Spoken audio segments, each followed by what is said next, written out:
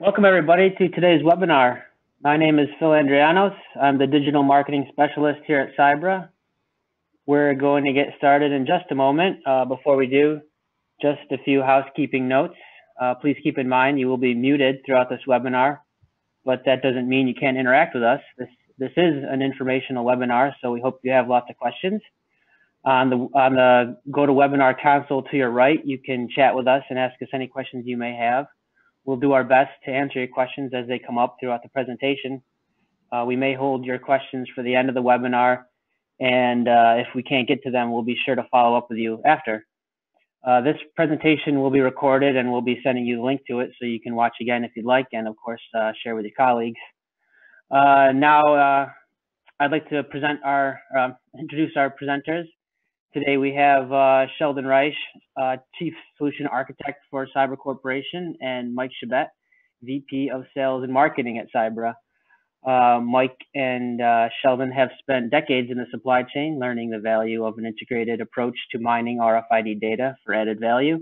Altogether, Mike and Sheldon have over 50 years of experience in this industry. I'm excited to get this webinar started. Mike, Sheldon, if you guys are ready, I'll pass it over to you. Thank you. We are ready. Thank you. Thank you, Phil. I'm ready to go. And hi, this is Sheldon, and thank you so much for joining us today.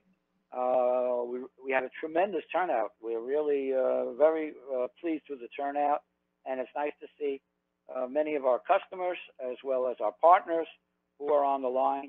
And hopefully we'll have a productive session, and you guys will come back with some meaningful data. Mike Chabet and I have what we call a lot of scar tissue. And those of you in the industry know what that means. I've seen Michael go for a ride on a conveyor and other material handling equipment. And I'm sure he's got some good war stories to share with us as we go on. So I'm going to move on to the next screen. And you recognize good friend, the Terminator. That's perhaps what we think about when we think of artificial intelligence, but actually I think it could be a force for good. We have a range of both technical and non-technical people in the audience, so this presentation won't be too technical, so I have to give a little bit some introductory concepts so that just to help bring the business people along, and then we will get into some technical things. We'll talk about how machines learn, what the differences between artificial intelligence and machine learning. Where does RFID fit in this discussion? And that's obviously why everybody's on the line, so we'll get into that. We've got some retail use cases about how this approach can help you solve some really vexing problems in the retail supply chain, as well as an industrial use case or two for the products that don't fall into the traditional retail paradigm. And of course, we'll be open for some questions. So let's get started. We'll make the Terminator terminate him. This is a great example of artificial intelligence. You got to admit, it's very cool. It's the Google Translate app, and basically you point your phone at a sign, or in this case at a menu, and it translates it on the fly, just like a human being would, just like actual intelligence. A person who can speak a second language is able to look at a menu or a sign, and he translates it in his head. Those of us that don't speak foreign languages, this way you use the app, you select which language it's going to translate to, and it does that pattern recognition and really converts on the fly. It's super powerful. So in a broad sense, artificial intelligence is machines carrying out tasks in a way that we consider smart. It's an oddball way of looking at it, but it's true. This is a smart thing to do, to take a picture of a sign or a menu and translate it on the fly. It's literally something that we take for granted with our brains, but it's very similar to natural intelligence as artificial intelligence. The key in that machine learning is narrower. It's basically this concept that we should be able to hand to the computer, to the system of computers, to a network of computers, a batch of data, and the machines will learn by themselves to help us solve a problem. So you've got something that's a broad concept would be the artificial intelligence, where it's almost wired like our brain, and in the machine learning sense, which is a narrower sense, where we're taking a bucket of data, we ask the machine to look at it, make something meaningful out of it, and give us some insight. So in a sense, machine learning is a subset of artificial intelligence. It's a small, because here's another way, which is, you're familiar with our friend Alexa. Alexa has something called NLP, natural language processing. It's the user interface for Alexa and Siri and Cortana. And why? In that it communicates, with the English or language or Chinese or Greek, whatever language you're talking to it, and it has this concept of sentences, literally, and commands, and this whole, you can converse with it to a degree, and that is your user interface for dealing with it. Now, in our case, you don't necessarily need to have natural language processing to be able to communicate with your RFID data. Although, in theory, you certainly could by building an Alexa skill set, or etc., and you have particular queries that you could ask Siri or Alexa to run, but it's not the same. The actual foundation under which Alexa, Siri, and company operate is this natural language processing, and that is built into their design, which is how to, it's almost like the branching logic, and they try to mimic the way a human would understand language. But it's not such the case. But one of the things that's really important is that Alexa and her friends and machine learning in general, it needs big data. In other words, the cloud, we didn't have Alexa until you had the cloud. And meaning that it's really an astonishing amount of data. The larger the sample sets, the better the stuff gets. And that's a very important point about machine learning. And that if you give it one or two examples, it can't learn anything.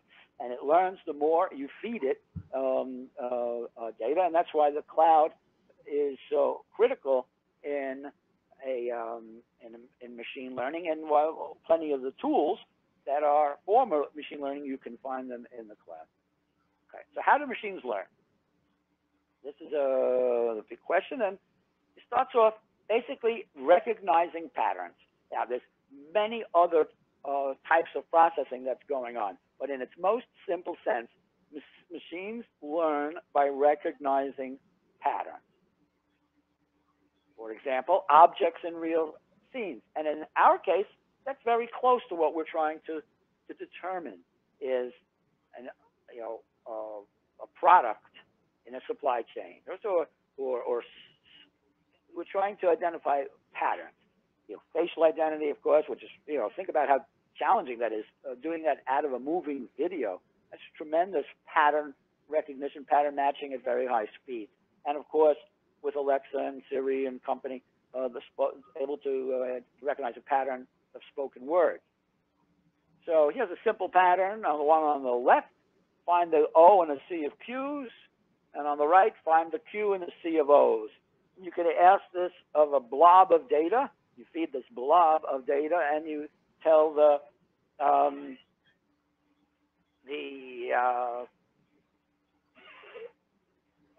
they ask the system to study this to determine what the pattern is. And here's a joke, a cartoon where, sweetheart, I fear something did not work right with how we applied the law of attraction, or he has a problem with pattern recognition, as the stripes obviously interfere with the pattern that's in the room. So Google fed thousands of pictures tagged cat into the Google Photos app machine learning initial data set to teach the software how to identify a cat by pattern matching. So they fed the X number, very large number of pictures of cats, so that when you take a picture of a cat with your phone, and that goes up into the Google's Photos app, they automatically can characterize the picture of this kitten as a cat, as a baby cat or whatever. And this is in a basic nutshell. So they train the software, they fed it a very large data set, and then they pattern match to see, okay, these are cats, that must be a cat. Another way machines learn is by discovering anomalies. So that's like this pattern matching and anomaly. So an unusual pattern is then, okay, what doesn't meet the pattern is an anomaly. So for example, an unusual pattern of a sensor reading. So everything's going along fine, and then boom, you get spikes at a certain time. Something's different. The machines learn by noticing that there's a difference in the sensor reading. And this is a really key point. So it's either I see a lot of the things that, recognizing the pattern and then recognizing the anomalies and being to identify them.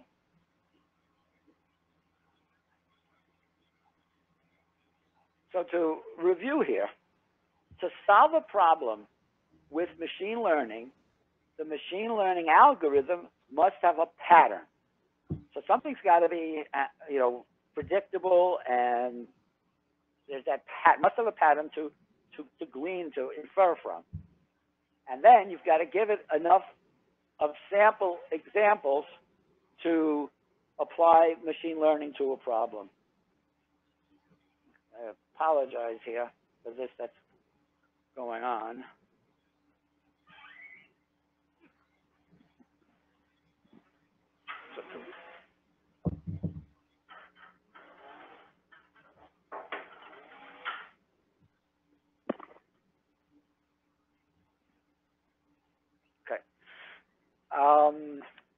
So we're in the third stage of computing.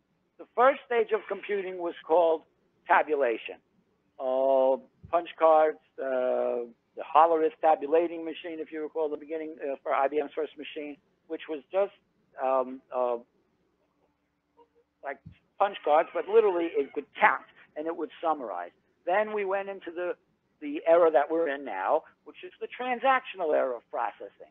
And that is that you can break problems down into their individual program steps, such as divide, average, sum, all the functions that we do, let's say, in Excel, but obviously programmers who are working on application systems, or even in some program like PageMaker or a GIS system, you can break that down into the smaller, to these very small chunks, and be able to apply a series of instructions to achieve the result. The third step, which is where what we're talking about here, is called cognitive computing. And that is that if you can't formulate a mathematical expression to describe the behavior of the problem, you want the computer to look at the pattern, to examine the data, and come out and infer and learn and figure out the insight all by itself. That's that because yes, you could do it, but it would take you so many man hours that it would be very impractical. So machine learning derives meaning from the data.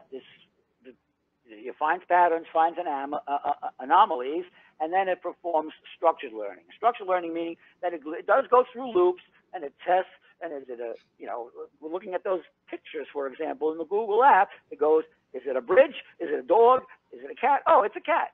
And turn around again. It looks like the cat example that we have. But you could do this with anything. Again, too big of a job for a human programmer to break it out and try to do one instruction at a time. But these systems, using the cloud, using the processing of the cloud, are able to infer this meaning from this data and these patterns, and it goes through the structured learning process. To continuing how they learn, it's an iterative process. And that's a key point. Is that if you you want to get into this and you want to use this, it's iterative, and that means first you add the data. So that means you're going to feed these tremendous data sets to the machine learning system. It's not a human hands off at all. I don't want anybody to think that.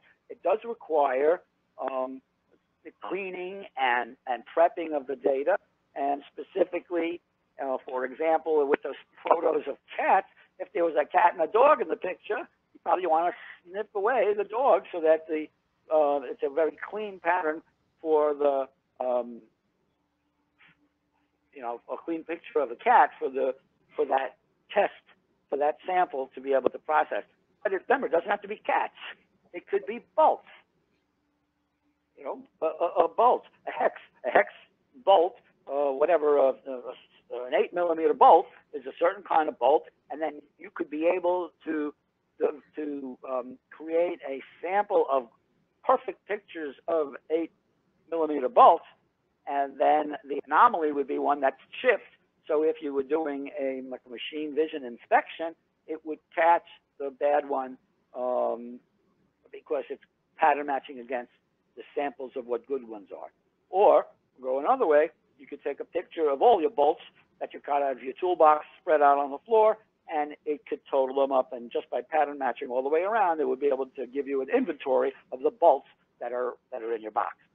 But the idea being that the humans are required to clean and prepare this data and to train the model, to train it for the pattern that we're looking to identify.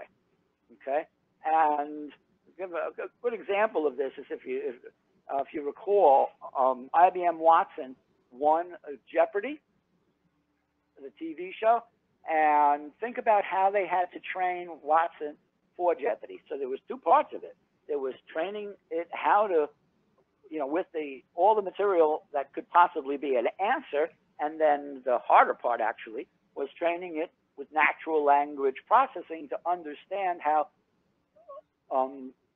Jeopardy asks questions or gives answers, and then the machine would have to pose the questions that gave with that answer. So that was actually very difficult for Watson to do. But in terms of training the model to begin with, they had to load the entire encyclopedia. They had to load, let's say, bull boards of song titles for the past 50 years, or the Academy Award winning films for every category, etc. So because if you think of the breadth of the categories that Jeopardy asked questions about, all of that data had to be fed into the system so that it would be able to have the answer at hand as well as understand the clue and then make the question.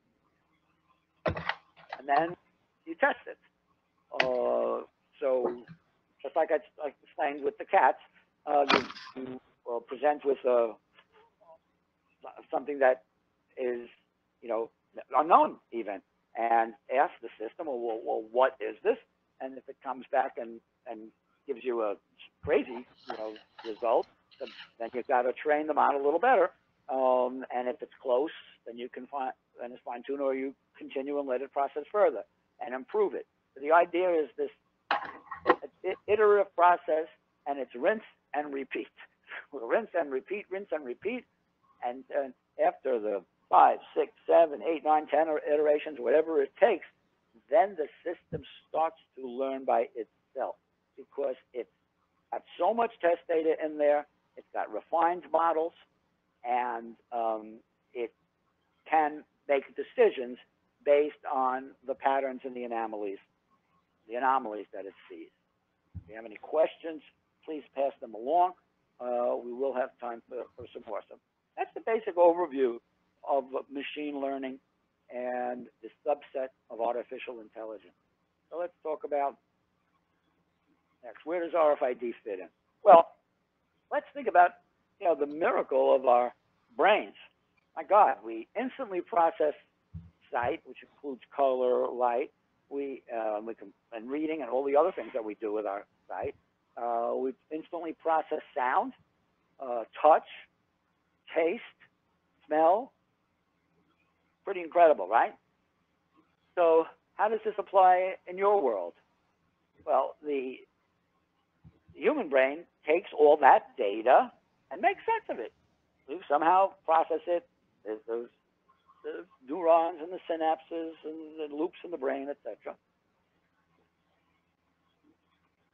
There we go. Okay.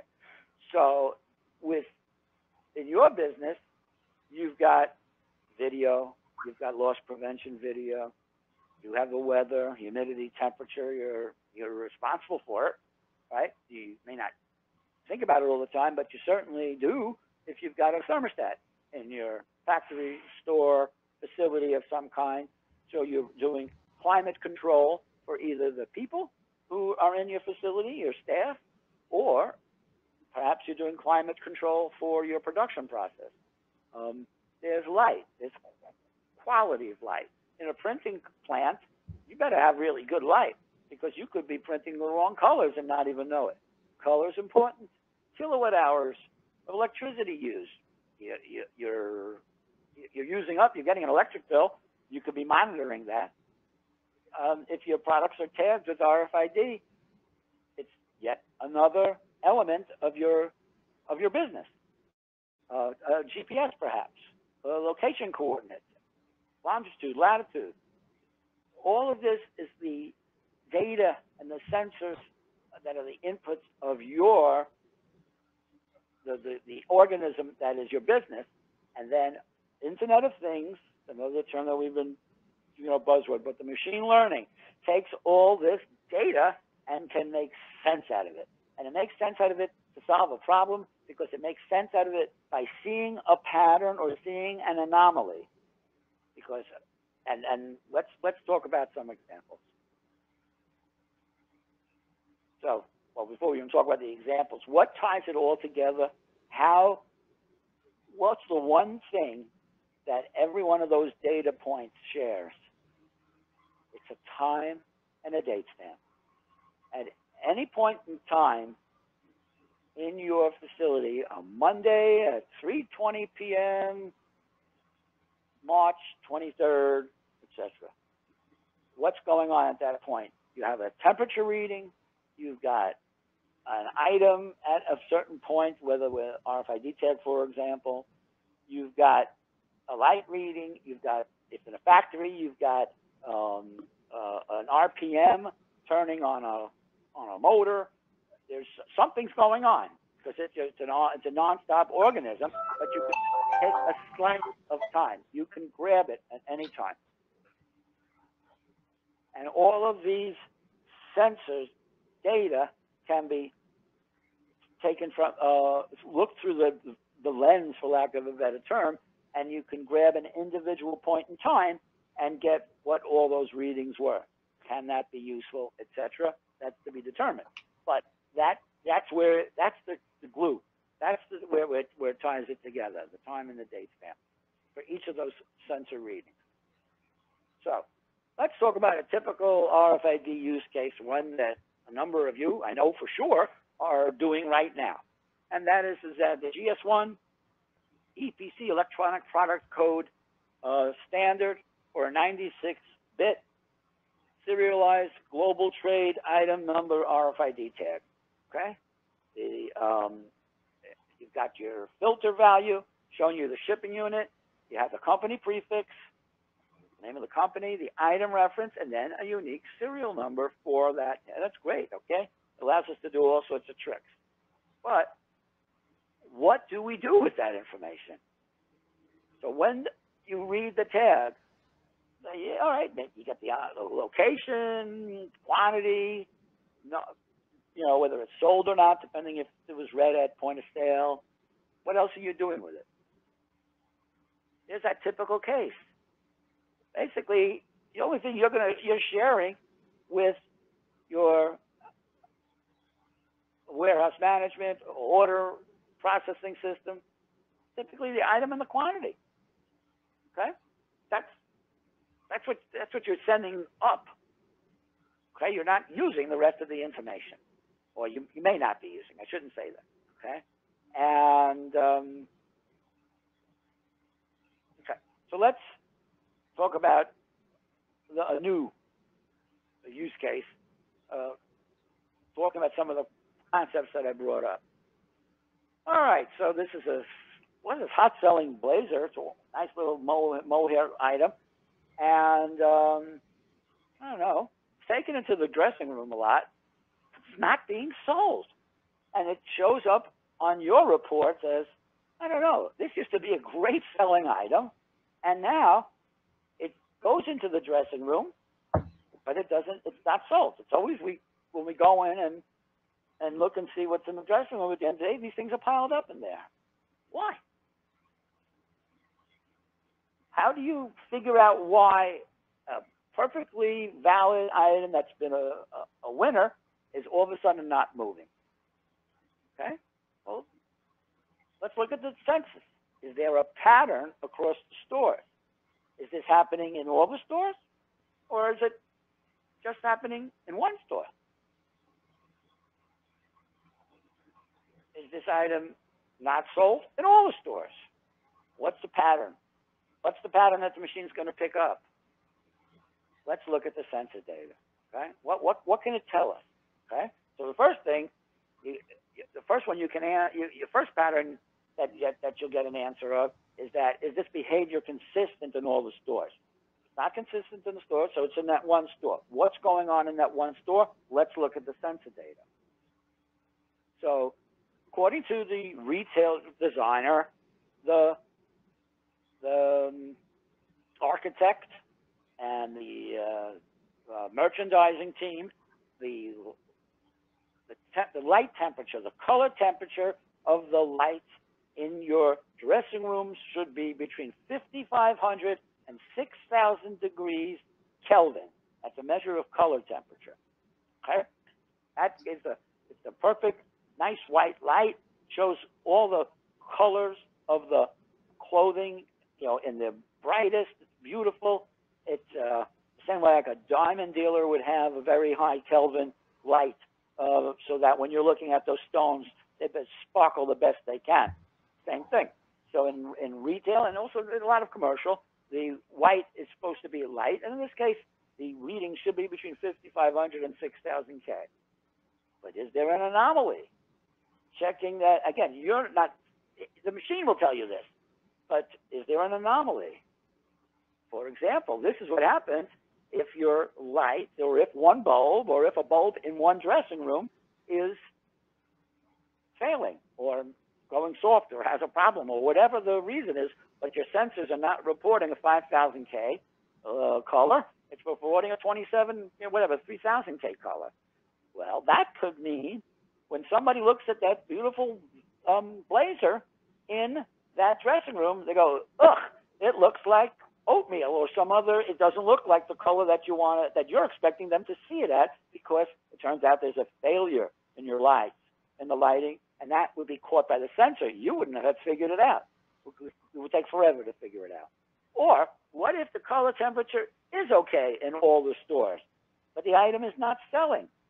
Well, let's look and see when this started. It started around this particular date. We go and we look at the actual EPCs from when they all of a sudden stopped selling, and sure enough, it's a new lot that's coming in from a factory, and your supplier changed the material, did a substitution. By accident, on purpose, doesn't, that's to be determined. But the point is, you have some place to look and to start. and you did it because you had these other supporting data from the light sensor in this case, telling you that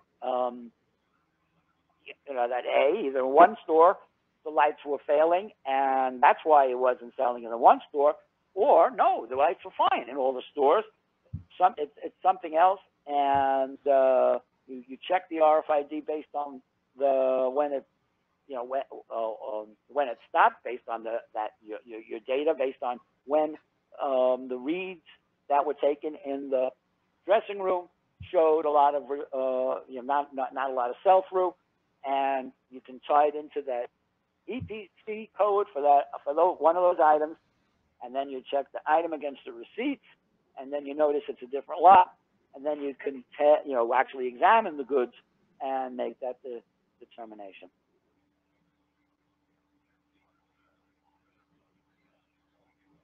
The key point here is RFID data. If you can pinpoint the change in quality, either the environmental quality or the actual quality of the item itself, when looked at in context with other sensor readings.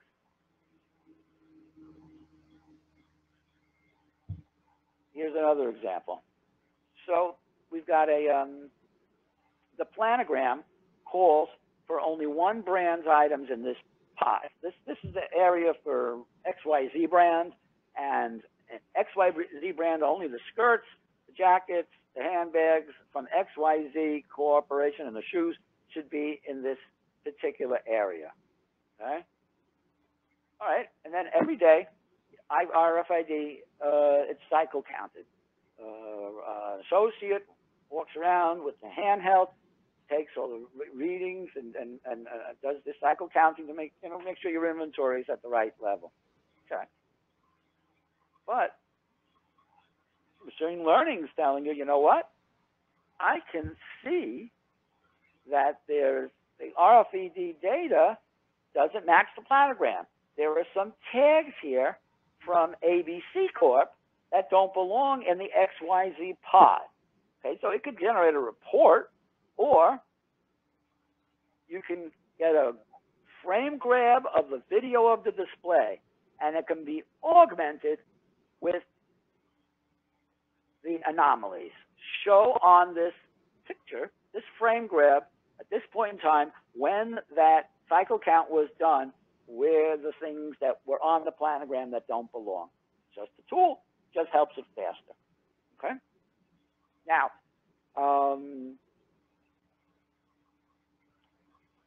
there's many examples like this. Michael, why don't you give us some examples of how RFID gives you capabilities that you don't have with your traditional processes? Thank you, Shelley. Yeah, when you were talking about the EPC, and you shared with us the structure of the EPC showing item and the serial number and filter values and so forth. What most EDI systems do is they strip off the serial numbers, they concatenate the UPC, and give you a quantity. So as you saw, the only data that you have left is item and quantity. Now, if you're sourcing from multiple factories or multiple locations, and you need to ship to, let's say, some international shipments, Canada, Europe, Asia, and so forth, the federal government requires export documents to be generated. And those export documents require country of origin information. So if you're bringing all this material in, you know by the serial number the source of that particular product, whether it be a garment, electronic component, whatever it might be. So you can source that, you know the source of that. So by retaining that serialized data and matching that up with everything else associated to it in its supply chain, you now have visibility to a lot of data associated to that item, other than just an item number and a quantity. Now, typically when you're shipping something out, because you're only working with UPC, you've lost a lot of visibility.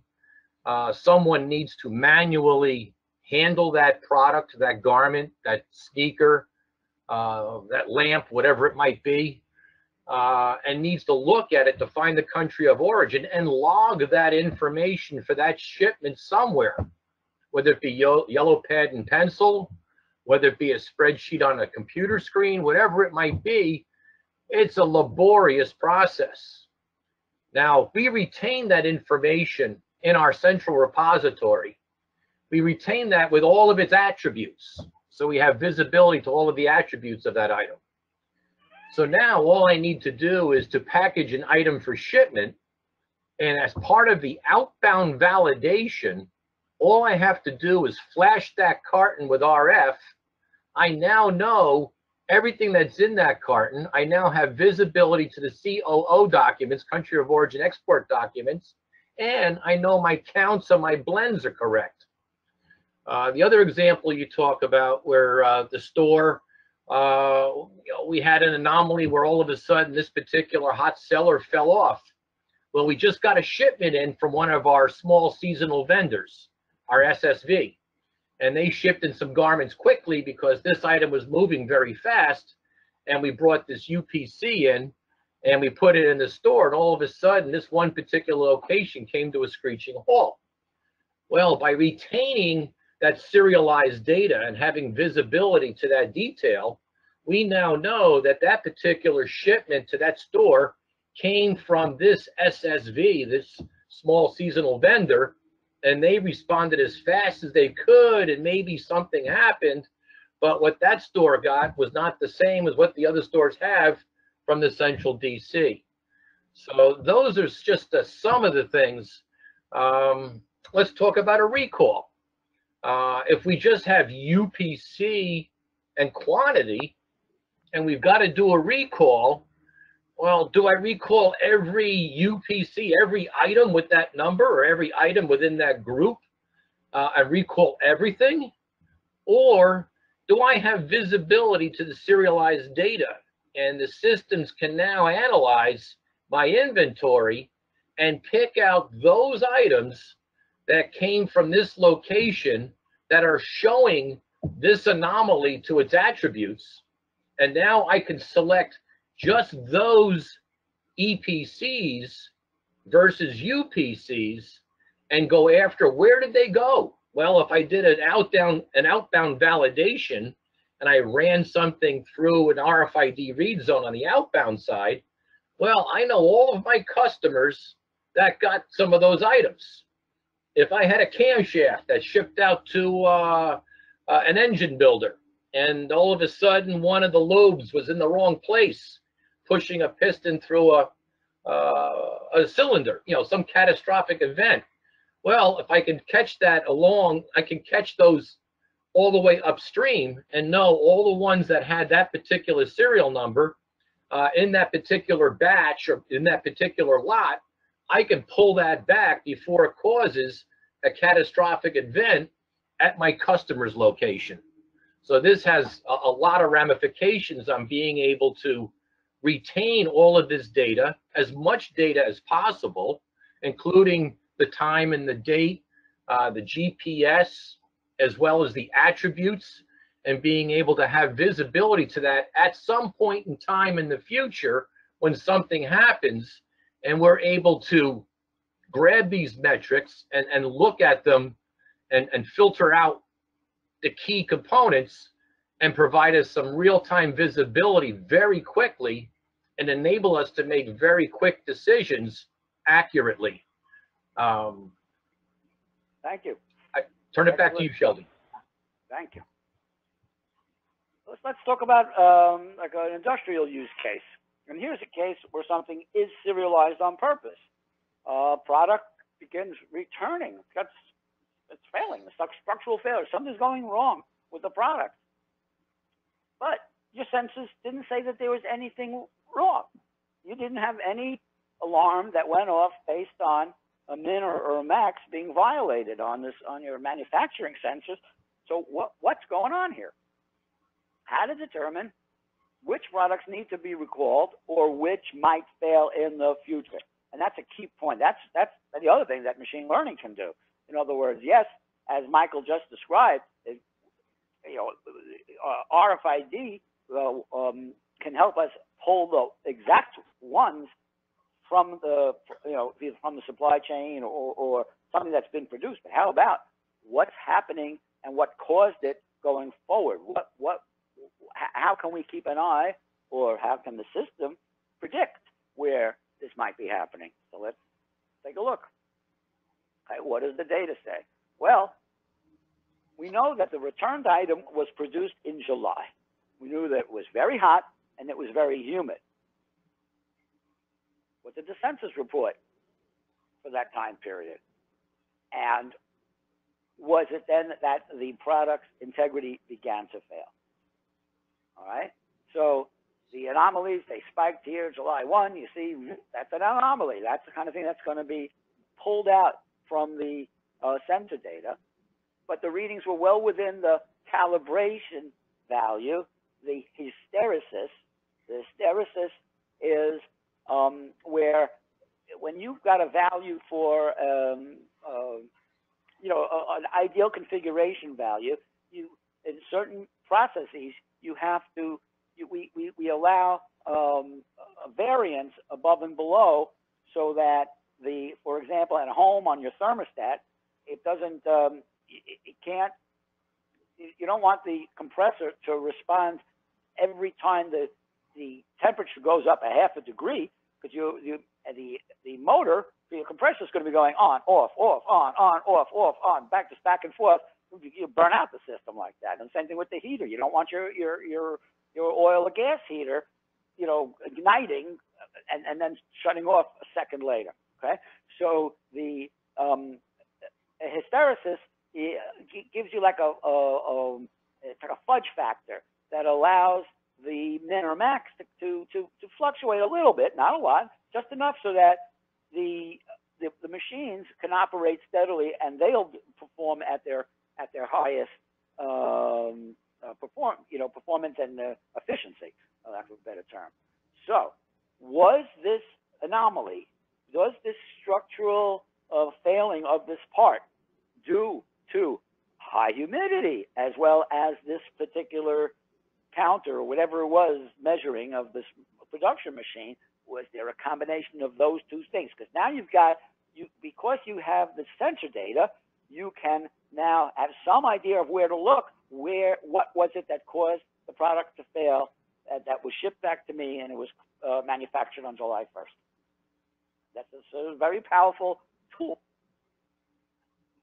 And here's that hysteresis. Now, the other thing is that when we're talking about the time and date slice, and that is even an analog signal, which is a waveform, can be converted into a series of digital steps, so that a time and date stamp of anything, let's say when this particular RFID tag was read, and I've got a sensor value, I can pull it at any point on the wave or the digital value that it represents and so you can get an exact value for pattern matching purposes, as well as whether it's within the range of the configuration. So what hopefully you take home from this, and that is that the more data, the more the system learns. It gets better the more pattern, the more anomalies it sees. Now, not necessarily, you don't want it to have more anomalies, but you want it to see what normal operating looks like. And the more the normal operating looks like, that strengthens the pattern of normal operating. RFID, as Michael said, RFID data is valuable long after the stuff has left your warehouse. You don't know when you will need it again, and that's a key point. We may not know today what our RFID data can tell us tomorrow or next month or even next year.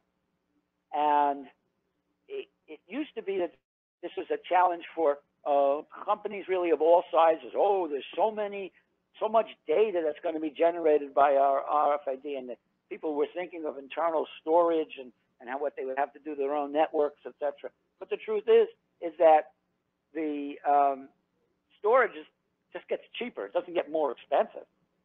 And if this is so valuable to your enterprise, just feed it and then refine it and then let it grow, because it'll only bring you further value as you, you know, as it refines itself and your organization gets to take more insight out of both the RFID as well as all your other sensor data.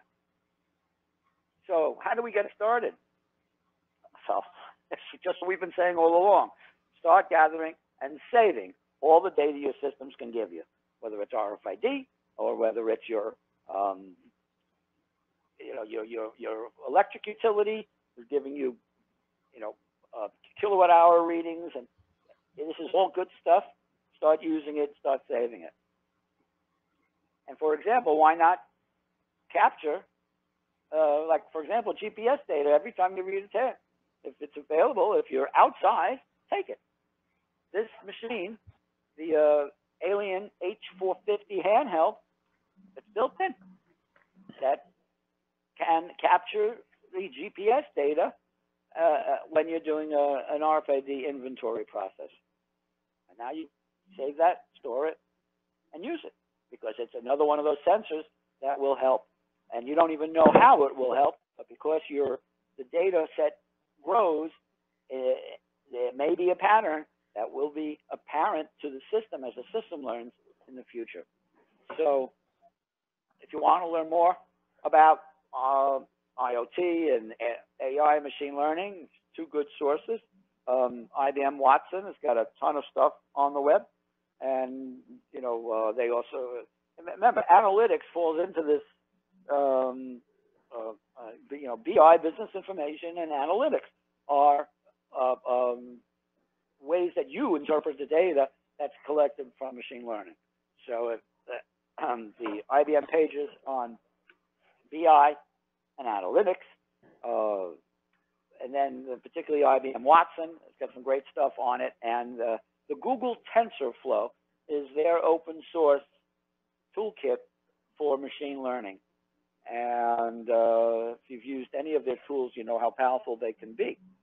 And I'd like to thank you for joining us. We're right on target in terms of time. And I'd like to open it up to some questions. Phil, what do we got piled up there? Sure. Yeah. Good presentation, guys. We got yep. I'll shoot the first one at you. Pretty direct, pretty simple, from Jane. Who is using this today? Okay. Well, in terms of NDAs, we can't give you names, but I can share company type, and that is that we know one of the world's largest software vendors, probably a software vendor that many of you are using today. It's in this. They are doing it now. They are capturing everything, throwing it into their data warehouse. Okay, and that's and you know, they even say we don't know what the insight we'll gain from it today.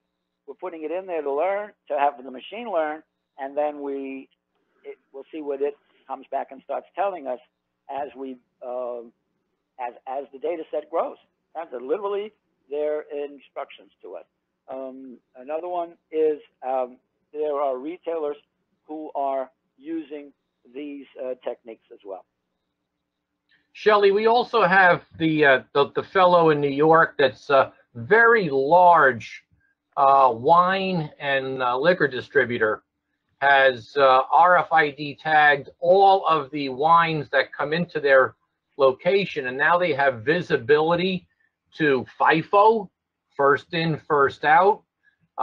They have inventory, they've got POS, they have loss prevention, and they've been able to do all of this in a glass and liquid environment because the technology of the tags has also now evolved. Right. Actually, another example is the diamond wholesaler, a major, one of the world's largest diamond wholesalers, and every day they do an inventory where they take the stones in and out of the vault, and the vault is the size of my bedroom, and the stones come in sleeves, which are put in, sleeves inside boxes, and there are hundreds of boxes on carts that get wheeled in and out of the state. Well, in the olden days, you would have to literally scan the barcode in every one of those sleeves to do a inventory, which was basically impossible, and it wasn't done. It was done twice a year. But because of RFID, they're able to do an inventory at the start of the day, at the end of the day. What they were able to do is to do a mashup, to do this. More on a single purpose. But if there was a stone or a sleeve, that's in other words, it's an anomaly because there's an exception. They pull up the video and look at the time and date stamp and match the time and date stamp to the to when that stone was last seen, and they were able to associate when it went out the door. And they could see who took it. Turned out it was the boss, but the boss, often doesn't run by the follow the processes in a family-owned company. And then the other thing that they were able to determine once they had an anomaly where the counts did not match, and it turned out that one of the sleeves, the stones, had fallen into a trash can by one of the workers' desks, and it was they got an alarm at night because the RFID system picked up a tag that was moving around in the office and it wasn't in the safe. So there's additional data and additional benefit that came from the solution. Next question. Okay, this is from Fred. In your retail example, how do you know whether something is left in the dressing room? Okay, so that there's a number of ways. Way number one, and that is that over time, retailers have a really good handle of what percentage of their garments are sold or that when they go in and out of the dressing room. There's certain people that obviously take 25 things in, or they probably have limits, but it's others to take 5 things in just to pick one.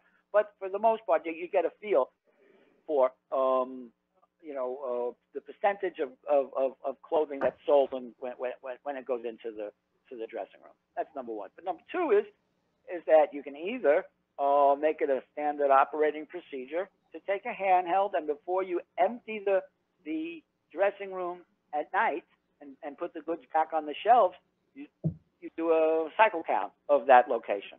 That's a straightforward way. And the other way to do it is if you're busy enough and your enterprise supports it, to have a fixed infrastructure that knows what's going into the dressing room and what comes out. Next question. Okay, we have a handful more, but since we're right up against the hour, I think this could be the last one. It's a good, simple question from Marshall. What does this solution cost? Marshall, as you know what the answer is? It depends. Yeah. Depending on what you're intending to do, how many stores, so many factors that come into that, whether it's stores, whether it's the factory, whether you need rugged, whether you need IP65 rating, whether you, depending on the data set and how much of the computing you'll be renting from either AWS or Google, etc. Or IBM. So it really depends, and we'd love to talk to you about it. We can be reached at sales@cyber.com. Either Mike or myself, we both monitor that account, and we look forward to hearing from you. And Marshall, please send regards to your wife. LB, I say hey. Thank you, everybody, for joining us. We really appreciate you taking the time. Everybody's got a busy day, and we'll let you get back to the work that you have to do. Thank you so much, and have a good day.